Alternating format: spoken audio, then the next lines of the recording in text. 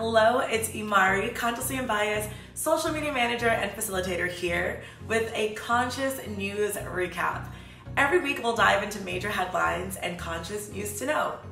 So starting off this week's wrap up, these days it's almost impossible to turn on a TV, radio, or even scroll through social media without seeing a Kanye West controversy and the headlines. Kanye, now known as Ye, is no stranger to controversy, but a recent company response can teach us all a great lesson here. So, to quickly catch you up, Kanye West began raising eyebrows with a White Lives Matter shirt at his Paris Week fashion show. So, the Anti-Defamation League categorizes the phrase White Lives Matter, which reframes the Black Lives Matter movement, or the Black Lives Matter phrase used to protest against brutality, as a hate statement. That's according to the Guardian. But that controversy was quickly overshadowed by a thread of hateful, hurtful, and anti-Semitic posts from Kanye West on Twitter. Now, there's a lot of negative news out there, but rather than focus on all of the back and the forth, I want to highlight how an organization responded to Kanye, not by attacking back, no, but by offering to educate him. Now, the Holocaust Museum LA responded by inviting Kanye to come by for a visit to learn about the devastating impacts of hate speech. I'll show you the IG story here. It says, "Words matter, and words have consequences, yay. We urge you to come visit us at Holocaust Museum LA to understand just how words can incite horrific violence and genocide." And more organizations such as the US Holocaust Museum in DC, for example, also weighed in to educate on the dangers of spreading hate speech via Twitter. Now, more of this. Bravo, huge cheers to these organizations that are using their platforms to educate.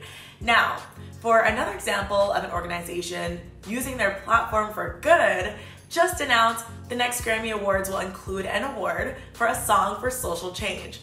It's a special merit award, right, that recognizes creators of message-driven music that responds to the social issues of our time and has a potential for positive global impact.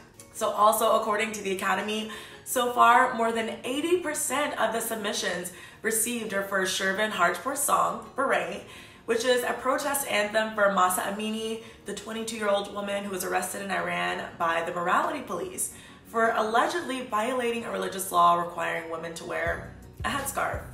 Her death in police custody sparked widespread protests in Iran and around the globe about the need to protect women's rights and human rights. Here's a clip, let's take a listen.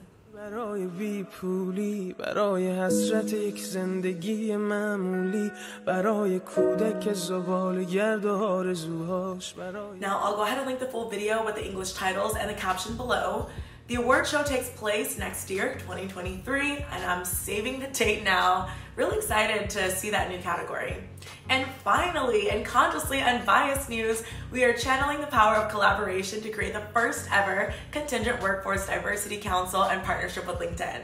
Now, we're uniting enterprise-wide buyers of contingent workforce programs with existing contingent DEI initiatives for positive change, both on company culture and the bottom line. So the Diversity Council will hold quarterly meetings. The more we can join forces to share what's working, where we're stuck, and the solutions we've uncovered, the more progress we'll make in creating workplaces that advance inclusion for all. So if you're an enterprise buyer with existing DEI initiatives and are interested in joining this collective, please reach out to our VP of Strategy and Learning Design, Anita Scott, at anita@consciouslyunbiased.com. And to stay connected with Consciously Unbiased, you can find us on social media.